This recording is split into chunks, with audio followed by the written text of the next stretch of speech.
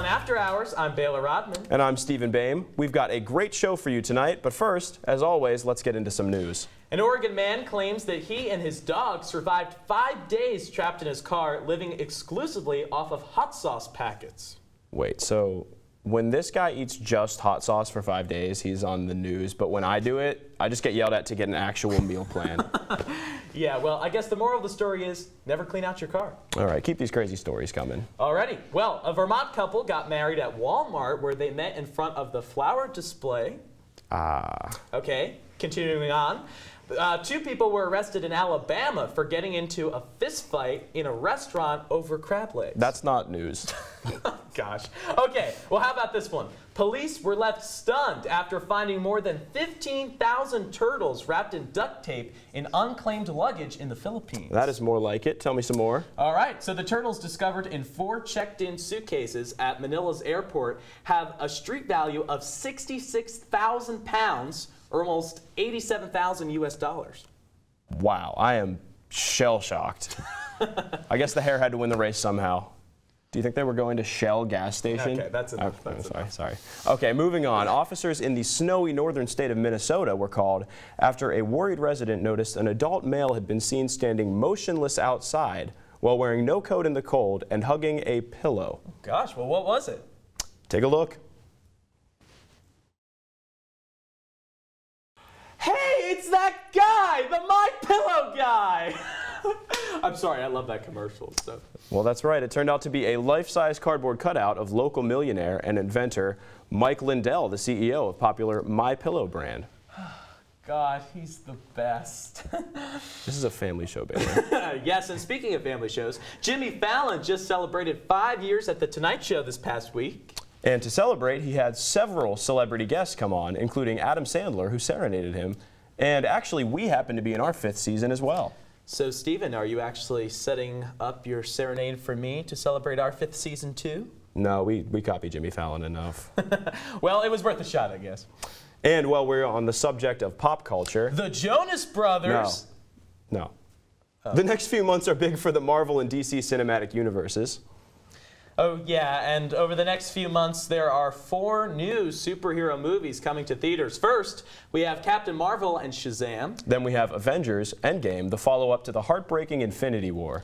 Yes, Dark Phoenix. Oh, the X-Men one. Yeah, and then the long-awaited Spider-Man, Far From Home. And because we're so excited, we wanted to create our own superhero. That's right, take a look.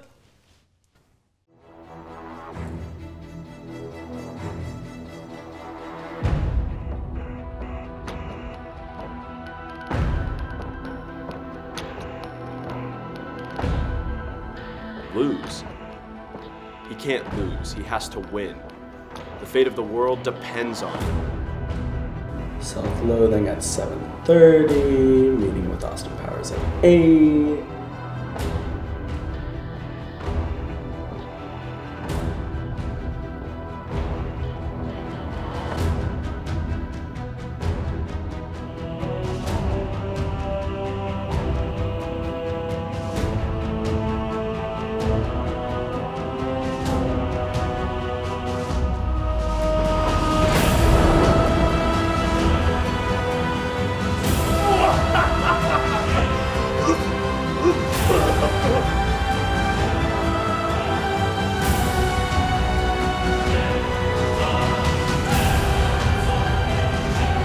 Taking up my space. I am just trying to last 24/7. And they're taking up the video conferencing room. They're taking up the media room. They have to move their couches all of a sudden. Well, hello there. Excuse you.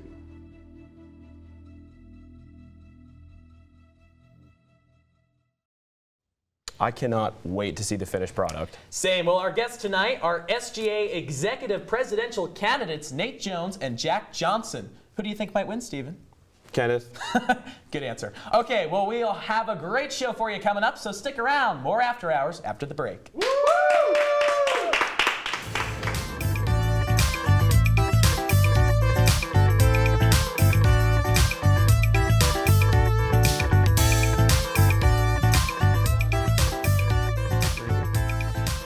Welcome back and gentlemen. This is Elon After Hours, in case you've forgotten. Here I am sitting down with now Jack Johnson. He is currently the Executive Secretary for the Student Government Association here at Elon, and he is one of the presidential candidates running for Executive President of the student body. So Jack, thanks so much for coming on. Thank you very much. It's great having you here. Appreciate it. So tell me just a little bit, let's get right into it, on why you've decided to put your hat in the ring. Yeah, so you know, I've been on SGA a couple of years, but when I was running for Executive Secretary last year, the big question I put to everyone was, what do you think SGA does? And the biggest response I got is nothing, or nothing I care about, or what does SGA even stand for? Oh, geez. Like, not ideal if you go for the job. No, not ideal. But what I got from that is that students want SGA to be an active role in the school. They want SGA to do stuff for them, but it just hasn't been. And what I've been working on this last year, and what I want to do if I'm elected president, is make SGA real to the students, which it's a big job, but I am game for it. Yeah, so now your slogan is real leadership for the real Elon. Yeah. So can you tell me a little bit about what the real Elon is to you? Yeah, so when I came to Elon, I fell in love with the tour. I loved seeing everything. I'm actually a tour guide now, so I can speak to that on the other side. But Elon so frequently gets caught up with the glitz and the glam. We smile and put rainbows over the real issues that we have. And so what I want to do if I'm elected is strip all that down, really figure out what students care about, and implement that into policy. I've been going around to about now 25 student organizations over the last week, and I have now 120 different sheets of paper with different policies that students have written down that they want to see done. Those are real issues. And could you tell me a little bit about what those are? Yeah, so they've primarily had to do with parking and dining halls, which that's a very serious concern. If you can't get food at 8 p.m. at night, then you're done. But then there's other things like the fact that there is just this thinly veiled sexism, racism, and homophobia on our campus, which is a really serious concern for many people.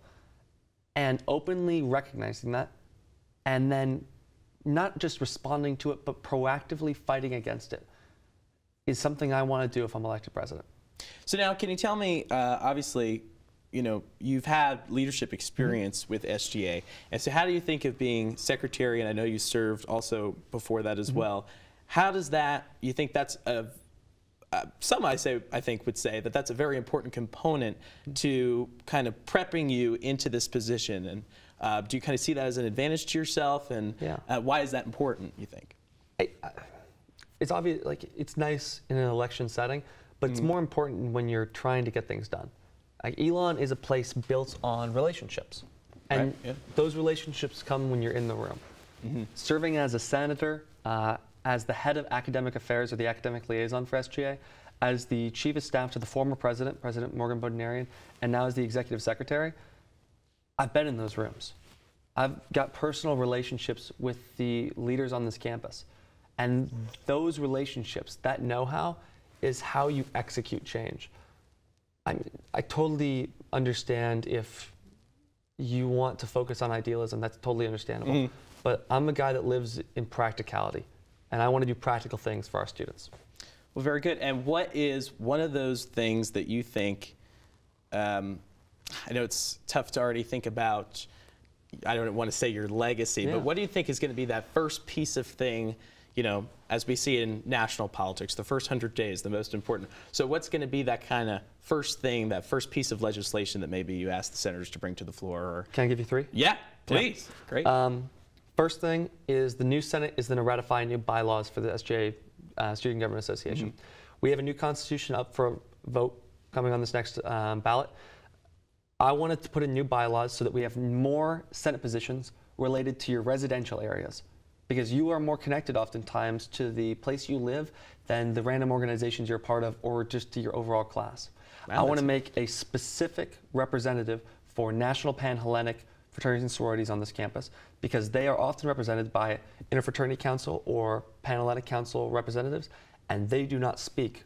They cannot fully articulate what it's like to be in a different council, in the same way that I can't articulate what it's like to be a sorority woman. Those incompatibilities are clear when you have one person representing half this campus. outside of that, that's kind of the first thing with the bylaws. The next thing is really working on transitioning SGA away from programming and focusing it on new initiatives. We are already moving Homecoming and the Elon Ball over to new organizations that have a better handle on how to run them. SGA plans really good events for people in SGA, and I've been planning those events all year long. But when you have, say, like Limelight Records planning an event for music, they're going to do a much better job. And the last thing is really focusing on mental health, and this is not a policy prerogative. But you know, the university has done so much, put their really money where their mouth is over this last year on mental health and supporting it. And now it's just about us students breaking down the stigma. I go to the counseling services quite regularly. Anita over in counseling services, she's awesome. Being able to say that, just, you know, it's a breath of fresh air for a lot of people. So. Absolutely. Well, Jack, thanks so much for coming on. I know you're going to be sticking around with us later. We're going to play a little game. For some Pictionary. We're going to hear from your opponent next. But so now, can you tell our audience about voting, when it happens, where it happens? Yeah. So, better to come from you. That camera? Yeah, sure. There we right go. on 5. So voting starts next Wednesday, the 13th at 9 a.m. and will close on the Thursday, the 14th at 5 p.m. It's all on Fakes Connect. It's really easy, and please make your voice heard. It's how you get the change you want to see. Absolutely. Well, Jack, thanks so much for coming on. Again, we'll see you a little later. Nate Jones is up next. He's going to be sitting down with Stephen, and we're going to hear a little bit of his take. So stick around. More After Hours coming up.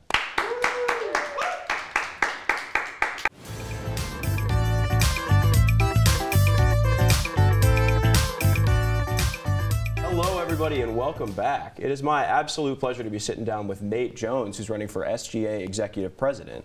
How's it going? It's dandy. Thank you for having me. Yeah, thanks for coming on. Thanks for coming on. So, quick question. What is your history with SGA? Do you have any experience? Yeah, for sure. So I'm old. My sophomore year, I was appointed to the position of developmental senator. Okay. So what that job entails is basically for organizations that are not necessarily considered legitimate and have not been here for a long time. I would be able to talk with those organizations and figure out how they could get funding and all of that. But when I was first getting on SGA, the position really hadn't been in place for a while. So I've had a little bit of a different SGA experience because I actually didn't really know what my job was. So for much of that year, actually for the majority of that year, I just kind of spent time observing SGA, working on the different committees, the One Phoenix Committee, a little bit with SIC, which is the Student Inclusive Campus Committee. But my job itself, it was kind of interesting because I was like, what am I supposed to be doing? Like, I would love some info, right? And so in that way, I've just had like a little bit of a different journey on SGA. Yeah. So what are some of the things that you learned from that role, and how do you plan to use those as executive president? Yeah. So I think the main thing, like I said, was sort of just like observing the different it's politics, right? So figuring out the different dynamics, the way that people speak to one another within SGA, I think is really important, especially if you are trying to enact positive change on a campus. It's good to know how to talk with people who come from different spaces, different perspectives.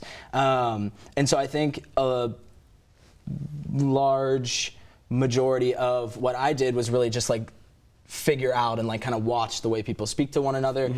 So what I would want to implement is just kind of that skill of like, okay, I've observed for a long time, like now I'm ready and here we go. That's awesome, thank you. Is there anything specific that made you want to run for this position? And if so, can you talk about that a little bit? Yeah, so I just love Elon, and I love SGA too, which is like, I know, a very cliche answer. But my love for Elon really has grown since I became a student here. And my journey to Elon, we don't have time. But it was it was very nuanced and complicated, like everyone's journey is. But ever since I got here, my love for it just has grown. And so I just wanted a way to give back to the institution and to all of my friends and fellow students that have just made my time here all the more worth it. You know? That's great. That's great. So what are some of your plans for your first 100 days in office? Some of the changes you want to make or some things you want to implement? Big question. Yeah, big question. Hit me with it. Yeah. Loaded. So one of the things that I think we should do is collectively come together as SGA and as a student body and really figure out what are we talking about, right? Like what are we talking about, right? So we say words like inclusion, and I'm not really sure if anyone specifically knows what that means, right? Diversity. Like we have a lot of town halls and different committees all revolve around these ideas, but I'm not quite sure if we know what we're talking about, right? And so in our policies, in our budget allocations, in all of these things, it's reflective of the understanding that we currently have. Okay. Right? So I think that coming together within the first 100 days and extending beyond that, but being able to understand, like, okay, this is a process, figuring this out, right? And then once we kind of sit down and we're like, okay, this is what inclusion is. I don't really know what this hand motion is, but this is what inclusion is, right? This is what diversity is, and then be able to craft from the newfound understanding new policies, right? And new just constitutional things and bylaws and parts of that, That's great. Yeah. So in regards to Elon, you mentioned inclusivity. Yeah. What does that mean to you?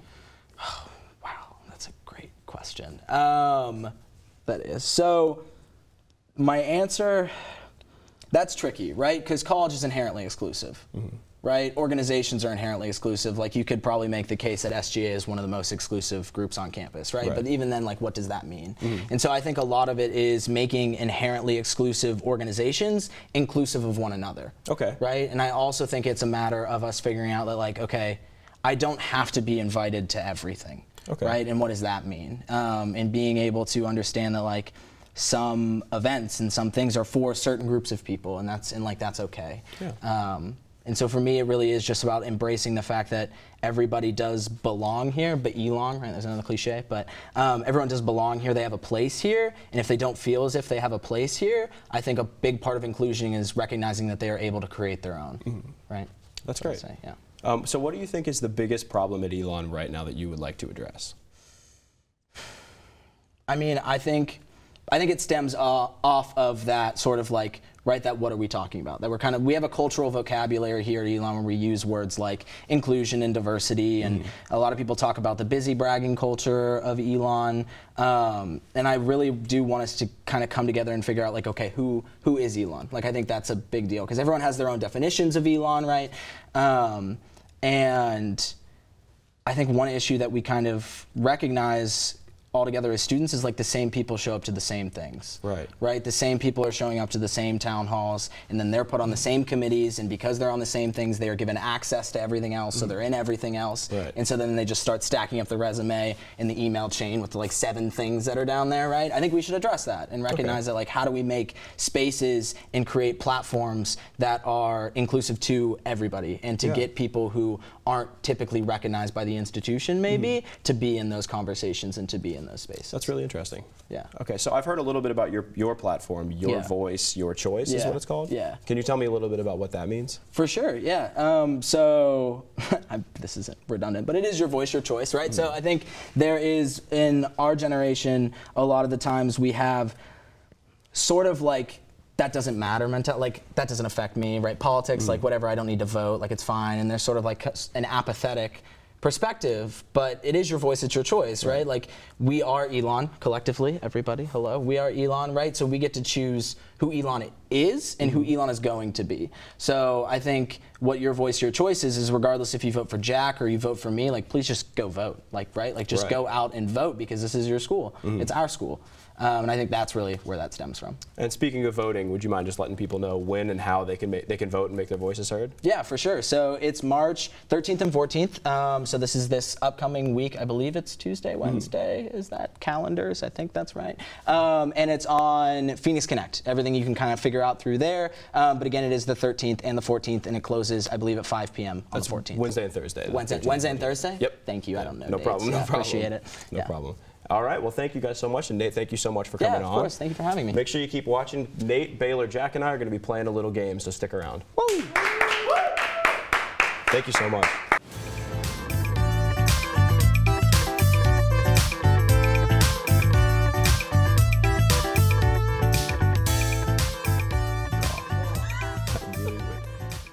Hello, everybody, and welcome back. I am here with Baylor and Jack Johnson and Nate Jones, and we are going to be playing a little game called Blind Pictionary, or as blind people would say, Pictionary. Oh, God. And the way we're going to be doing this is, I'm on Baylor's team, and then these two are on a team. Are you? I don't know if I'm still comfortable with that. Yikes. You're good. So one teammate is going to be picking one of these little papers from the mug, and it has an item on it, and then the person who read it will put on a blindfold and promptly draw whatever, or attempt to draw blindfolded whatever was on the card for their teammate, and then teammate tries to guess it. Sweet. And if you run out of time, we get to try, and if we run out of time, you get to try. Awesome. All right, want to get started? Yeah. Go. Okay. And what's the limit on drawing? Like the time? What is the time? I don't know what the time is. I'll scream it. Let's just make it up, yeah. We'll Yeah, just we'll find make it out. up. Okay. I have a watch. Okay. You're good? We're gonna do. Are you We'll confident? do 15 so seconds. confident. 15 You're seconds. confident? Quick, but You're on camera. Let me I have a help you. watch. Okay. So. It's just, That doesn't look good. this is so just I'm for my trying- mom. Yeah. Okay. Thank you. All right. Sorry. Ready? Go. I don't really. Bell. It's like a ham. Oh. What is that? Is that a? I think I got it. No, he doesn't. I'm have gonna it. put the setting in. Okay. It's this. Is that a? Out of time. That is it. Is that a sheep? What is that? Okay. So now we get a look. Well, just take a guess. Take a guess. What is Yeah. Wait. Let me show the fans.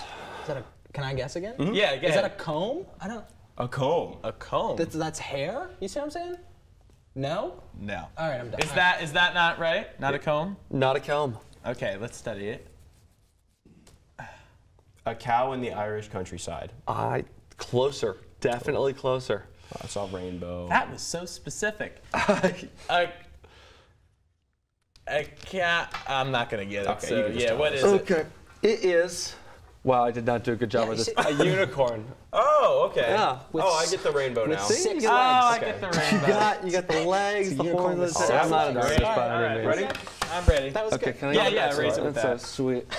I guess. Then we'll just put that on our That'll eyes. be great. That looked like a comb, though, didn't it? No, it did a little bit. Support me. It looked like it was like there was a cow that had the little sad cone that the dogs have. Unfortunately, weird. That is sad. that is sad. Like, Ready? Unicorns definitely don't have 6 legs. That's why I failed my unicorn anatomy test right there.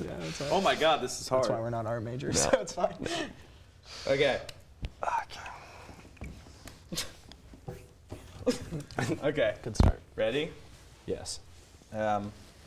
Okay. I'm nervous. All right, here we go. Drawing. Can you narrate the whole Get a thing? play by I like like that. I'm seeing a stick figure, and I'm seeing bars. I'm seeing him behind bars, and I am seeing a stick figure in jail. Yes! Okay. Wow, that was way faster. I'm going to tell you right now, this is not going to go that well. That was pretty quick. So that is a person. They are in jail. We're not going to name who it is. That's up for you to decide. One of us at the end of this. Okay, that's After one of us loses, that's who it is. 1-0 to the hosts, I believe. Yes. To the home team. Okay. Look away. I'm on it. Gotta follow all these rules. I'm tempted. Oh my God. Yeah, don't do that. Come on now. Oh, Classic. okay. Can I turn around now? What nice frames. You Sorry. can put them on if you'd like. Yeah. You won't be able to see anything. Yeah. Well, it is blind Or Pictionary. can we just behind your ears? Just a little bit behind I your ears. don't think that's going to work like I'm it did just for saying, you. you got a little tuft out here. It's cute. Tough? Like A little tough. Tough? Yeah. What's a tough? It's a thing. All right, we ready? Where's the... 15 seconds on the clock, please. Okay. Wait, can we go? Can I go? And Go ahead. Begin. Okay, we got a cloud. Oh, and something coming off the cloud. Looks like a stocking. Ah! It's a stocking. For what? And it's Christmas. Ah, There we go.